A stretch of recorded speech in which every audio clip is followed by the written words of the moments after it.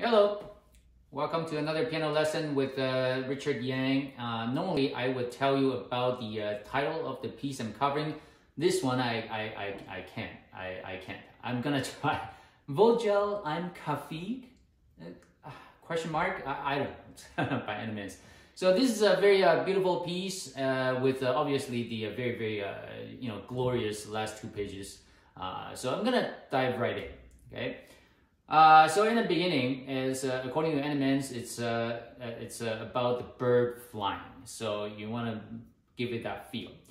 So on the first four pages are relatively simple. So I'm gonna play slowly. I will give you some tips and tricks on the fingering, but I'm gonna go by get this through pretty quickly. Hopefully you can always slow down the video to look at the fingering in detail. But otherwise, I'm not gonna spend too much time here. Okay, in the beginning.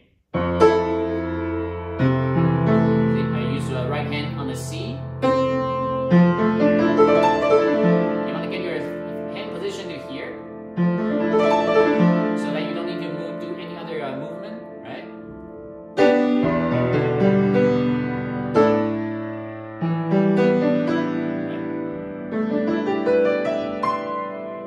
So the way I do my fingering, it's I want to minimize the amount of my hand movement around. So as you can see, I try to line things up so that I only need to move my hand into position, and then I can just play whatever I need before having to move your hand is always some you try not to. Okay, second line. Right hand on the C, and then.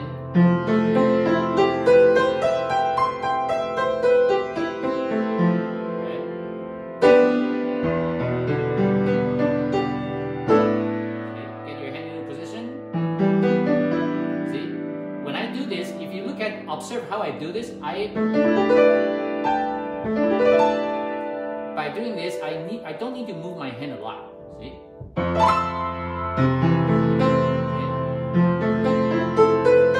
Now coming down, use a 4.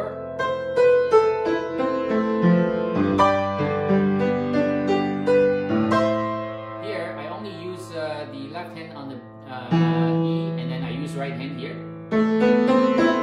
And then get your hand into this position.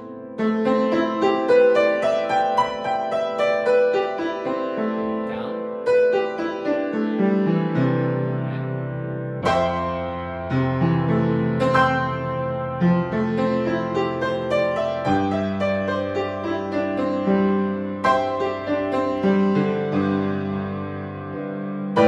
You can use finger number 4 here so that you can do fewer hand movement.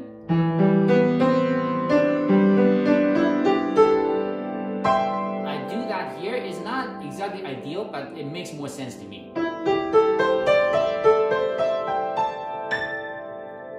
Alright. So really, this section, you just once you know the fingering, you can figure out how you want to present this section. It is really up for interpretation. Really, I put a little rubato in here. You can decide for your own. Okay, section A.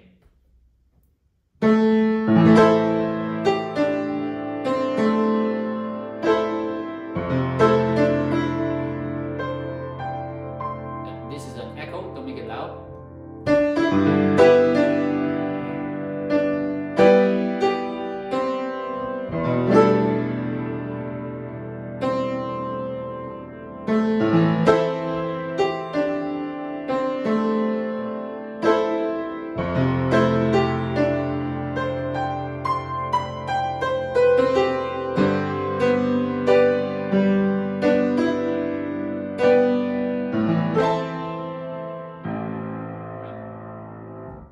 To me, in my opinion, other than fingering, there is really not too much to talk about here. You obviously need to bring out the melody, which is in the middle in this case. So know your melody, bring it out. The other parts, whether it's higher up, lower, down below, just don't bring them out. They are not important. You just want to cover your melody here. Section B.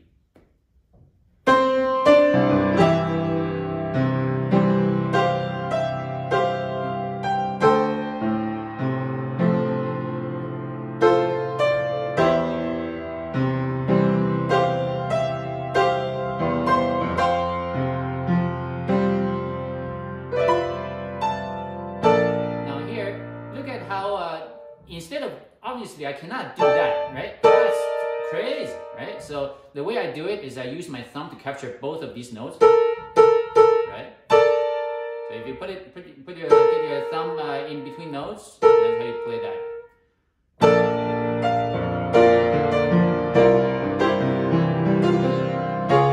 So here, the right hand obviously is not very difficult, so I'm gonna play a little slower so you can follow the left hand. I'm gonna go front of the line here.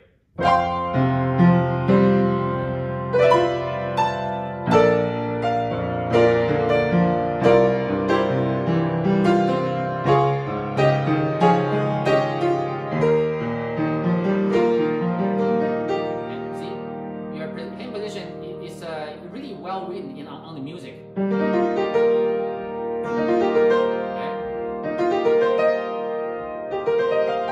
So you just grab, put your hand on here. It just fits right in, right? And the right hand is easy. Section C.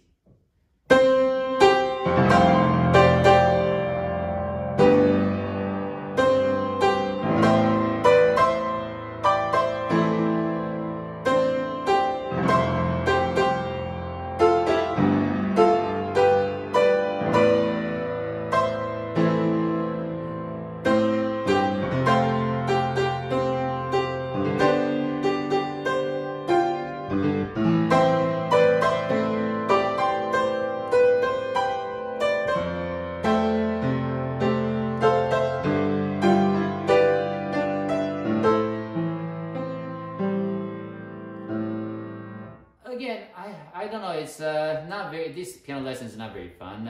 Other than the fingering, which you will slow down to watch again. Other than the fingering, no, nothing really exciting. Section D. So it's very, very beginning, like the beginnings, where you just need to position your hand, so you need to so you can minimize the movement. Right? I'm gonna exaggerate on the volume, so don't worry about that.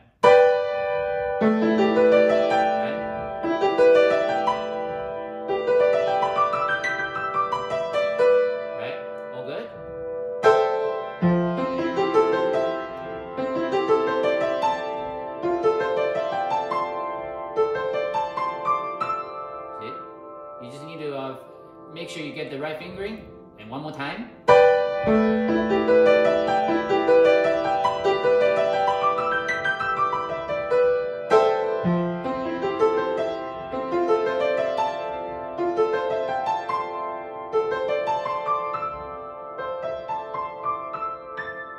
So just get your hands in place, and section E, very similar.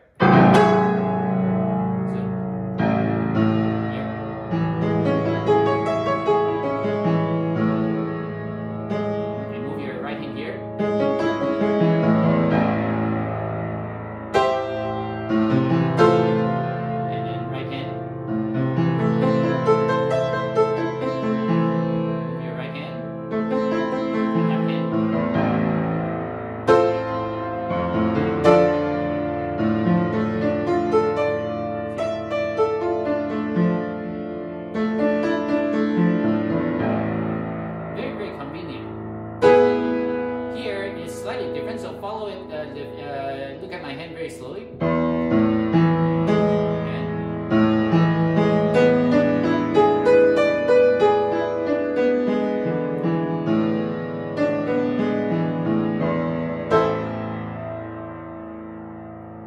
So again, just a finger, it's just knowing a fingering, that's it.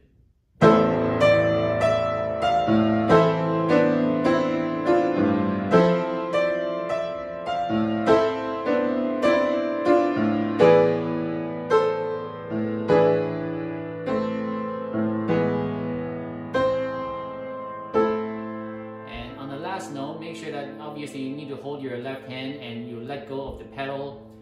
You can put it back down if you need, but make sure you change the pedal clean. Section F.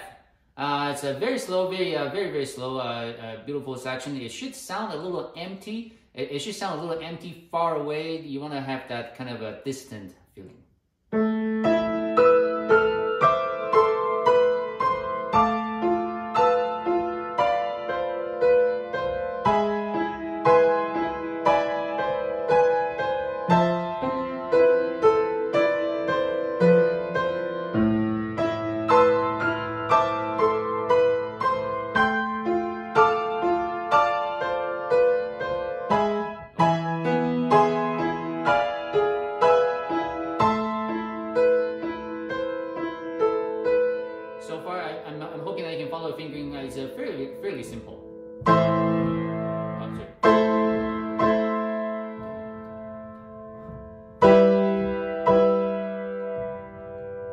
make sure you bring out the decrescendo, right? The first note, after you play it, the second note is more like an echo. So don't play full force. Don't play like that. The second one needs to be less.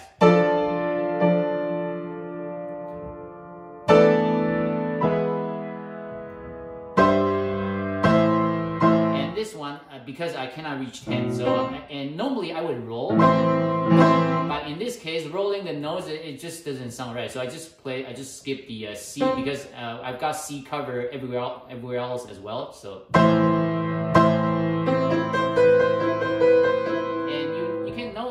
From my recording, I don't mean to do staccato here, but I do mean to make them a little more detached because these are not, in my opinion, these are not meant to be legato. No, right? But you have the pedal down, so it shouldn't sound too off either way. When I play that a little more detached, it gives me some way to count as well.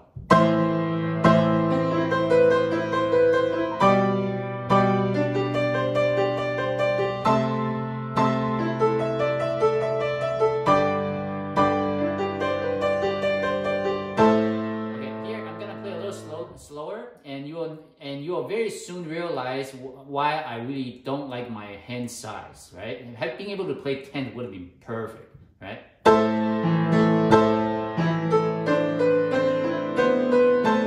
Right? Remember, there are quite a lot of things going on, right? You have this.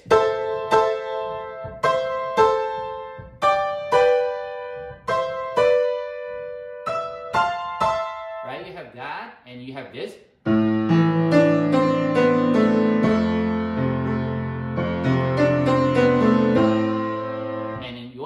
Also have this. There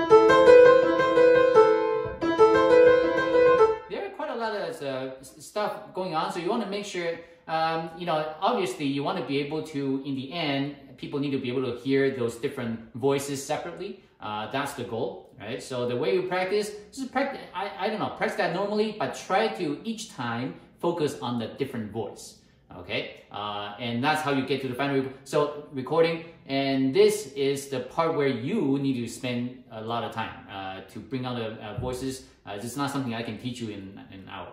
Okay, so play through this very slowly.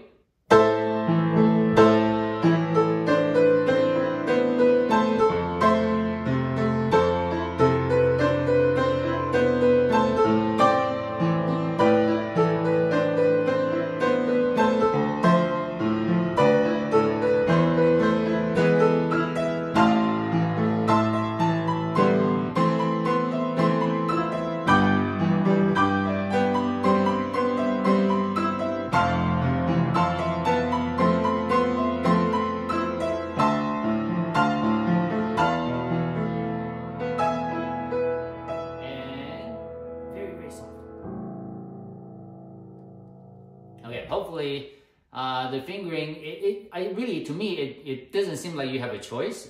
So just watch the video, you'll get that, okay? Now hold the A.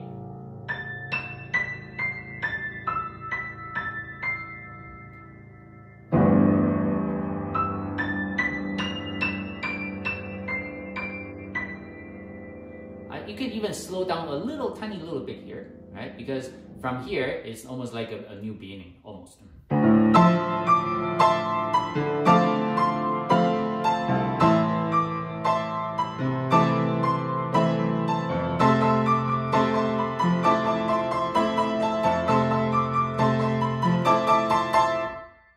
Pedal off completely before you begin. The section J, here is the beginning of the impressive stuff. So again, because there are like 3 different voices going on, so you need to make sure that when you practice each run, you focus on a different voice, and you at least need to be able to hear that in your head, right? I'm gonna play that very, very slowly, so you know how to follow so you can follow the fingering, and each time you can follow the fingering on the different voice in that line.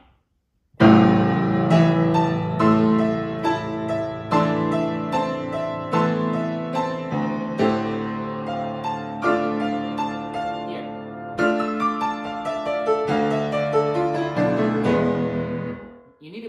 clearly.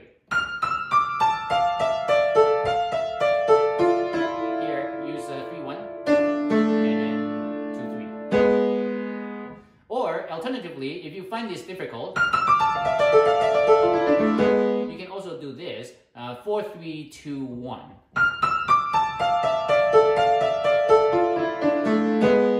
This would appear to be easier. You know, but to me, I don't use this only because I need to do an extra step to get myself into this position. Otherwise, I can just play directly from that because that's where my hand would have been from the previous notes. Okay, so your call. So again, one more time. Oops.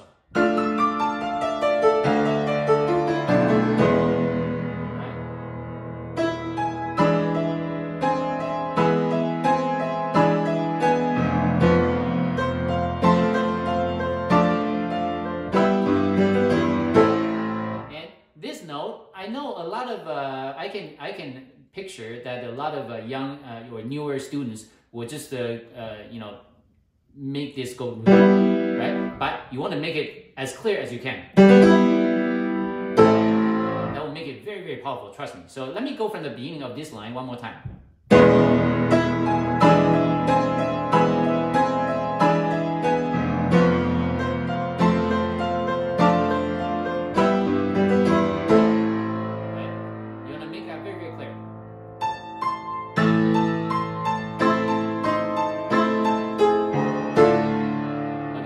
A melody note, right? So you know, make sure you bring them out.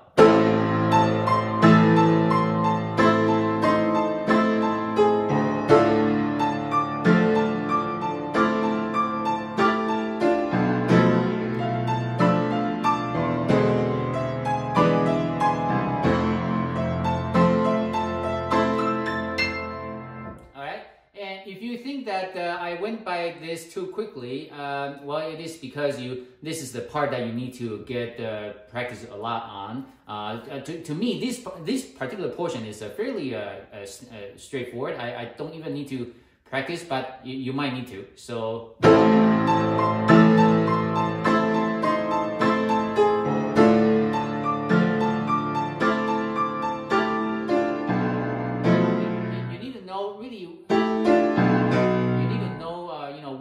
Jump to, and that's the part of the practice. You need to do that slowly.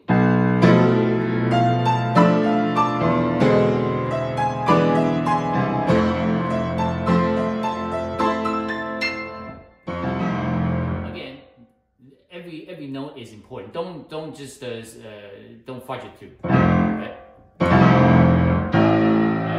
Make everything sound very clear. Section K. Fingering wise, it's very easy. See, I play this and then you move it to here, to your position here. Okay.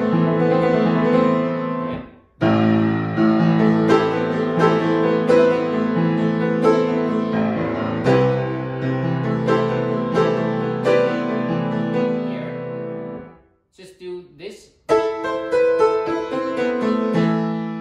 again. You need to, for this to sound powerful, you need to make every note heard.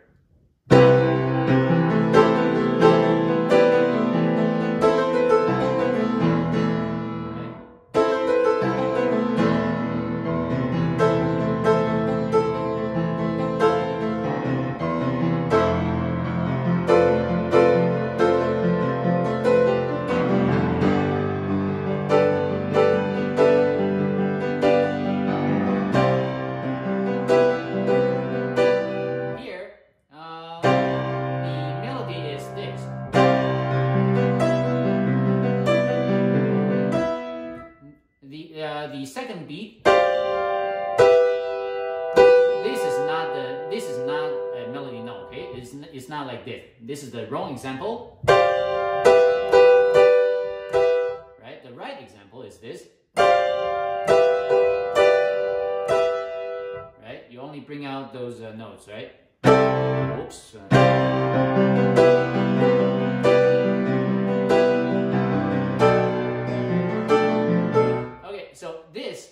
got the next two measures.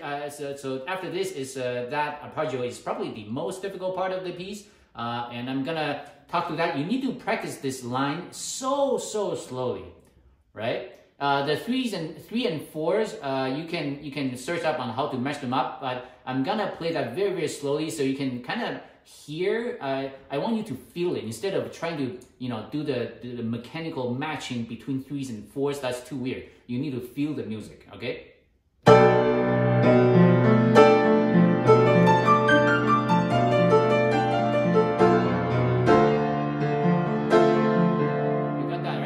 So the way you practice, right? So slowly, you use your left hand as your bass, to keep your rhythm, and the right hand just make it fit. Okay.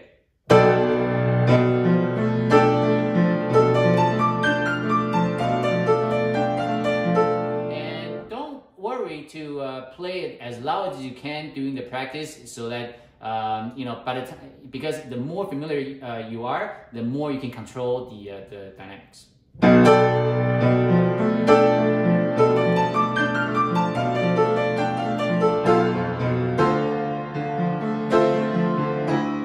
Here, watch the.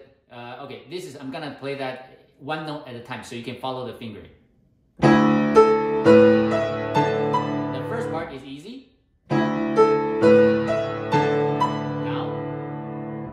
Count five at count fives, right? Count 5. 1.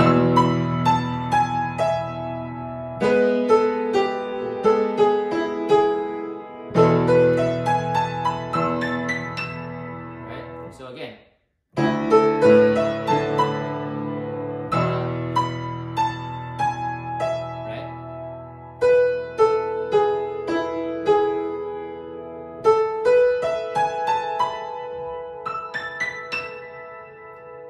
You got the finger, right? One more time.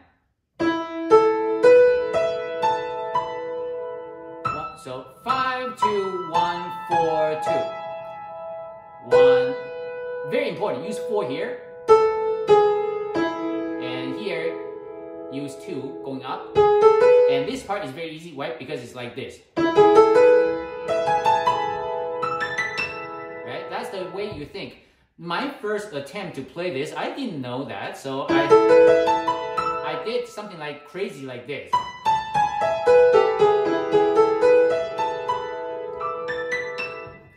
Something really strange, right? So don't do that. So I'm gonna play that one last time, okay? This is very important.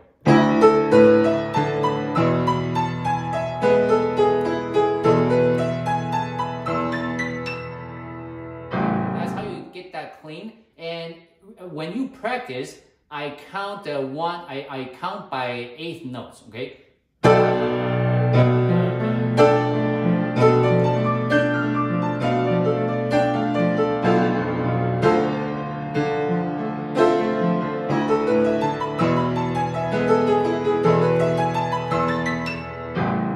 Right, so that's how you play that, okay? Section L. So again, it's just a fingering work. So follow. Watch this. I'll play slowly.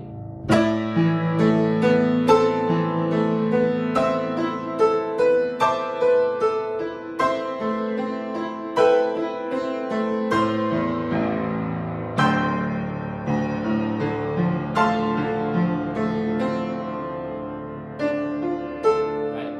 Or you can do this.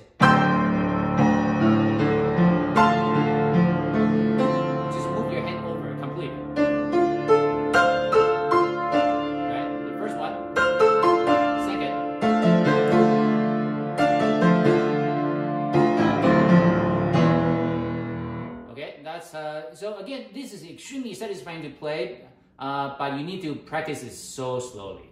I'm going to do that from the beginning again.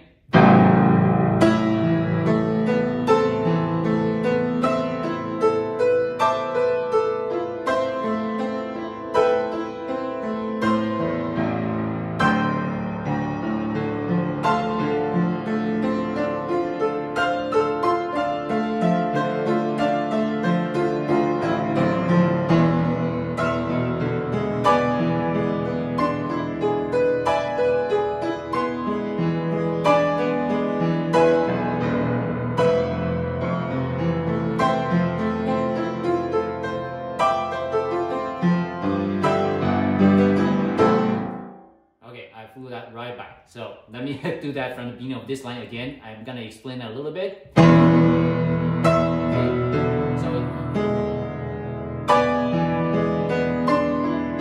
Just know where to switch.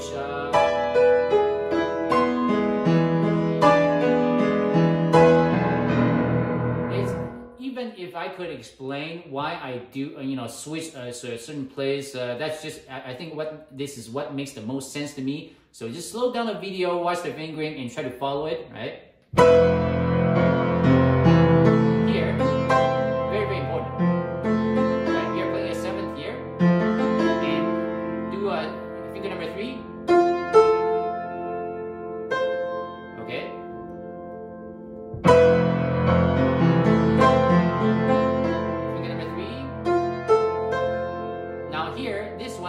I'm playing the E for the left hand, I use the right hand to play.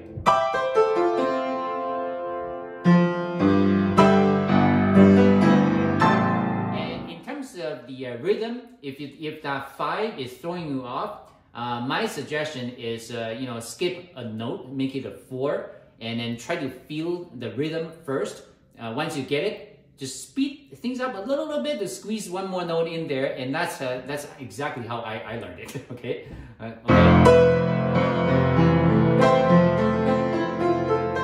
Okay, just do 4 notes.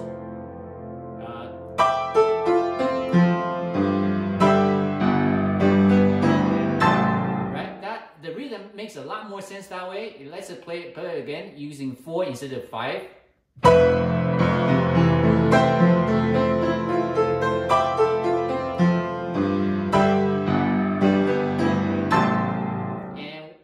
Do it over and over and over. Once you know it really well, then you add in that 5th note in there.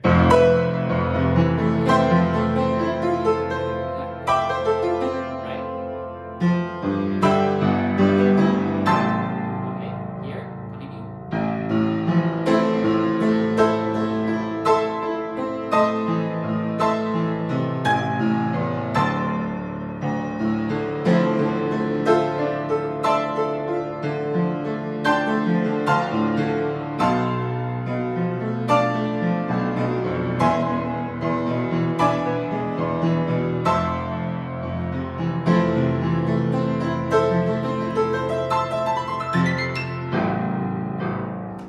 That's how you take it to the end, and I'm gonna do the last line one more time because a lot of you might think that counting this is very, very difficult. So the measure before that should be good.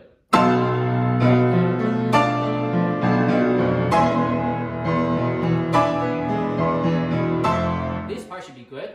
Now here, downbeat.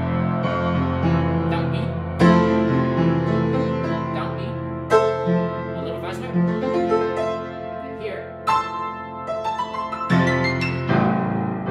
So in the end, you want to hear this.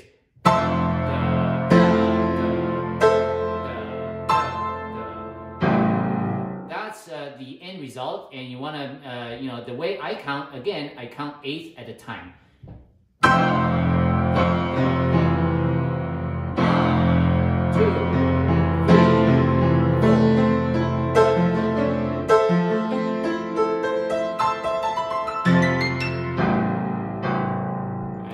How you take it to the end, and the end is easy. Right, so that's it. So hopefully, I do regret that there's not a lot of like small details I can talk about for this piece. As long as you know your fingering, you will do fine. Okay, so until next time, goodbye.